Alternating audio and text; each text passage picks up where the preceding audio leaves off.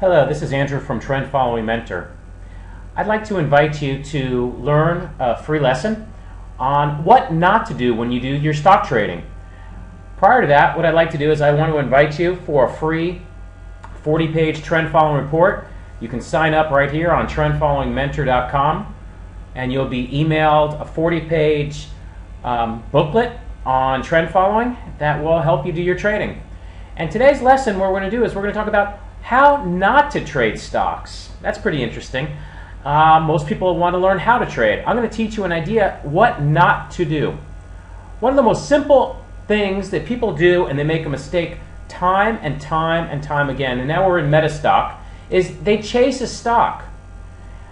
The simplest thing that I do in meta stock, I love using the bars, just using blue bars and red bars, that after you've had 4 days of a run up, or even 3, you're going to have a pullback. There are many times that you're going to see groups of bars. You're going to have red bars, then really nothing happening here, but you have all these up bars, some red bars. What you don't ever really want to do is chase when you've had more than 3 bars or 4 bars in a row going up to go long. You can even say the same thing if you want to go short. Let's look at another example. Let's look at Apple. Whoops. 1 second, bear with me. Let's get Apple looking a little bit better here. Okay.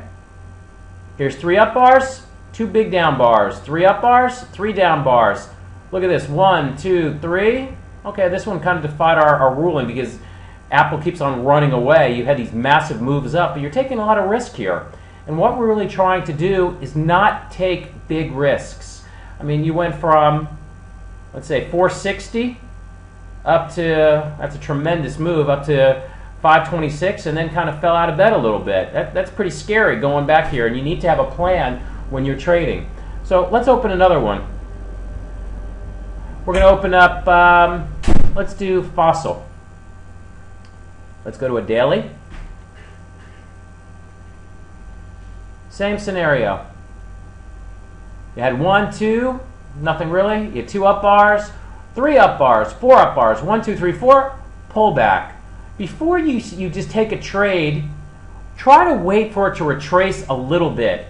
Unless you're following an exact plan with a trend breakout, which, here I'll show you how that works. Bear with me 1 second.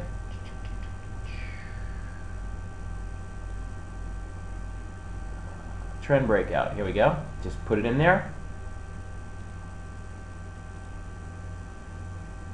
We would have been long from here, which is a tremendous move. Fossil from 87 87 up to now 134. Very simple trade. But during this whole time, you had pullbacks. Here was a nice pullback. You can kind of see it here and exemplified here. And that would have been an opportunity to have gotten back in with the trend. So with Trend Following Mentor, you learn how to ride trends. You learn how to enter on a trend breakout. You learn how to get in on a trend retracement. What you don't want to do is buy into a drawdown, buy into this, and you wait for a pullback. Or when you have a big up move, you wait for it to pull back. You wait for it to pull back. This is the kind of things that I teach you on trendfollowingmentor.com. And again, it's one-on-one mentorships or very small groups.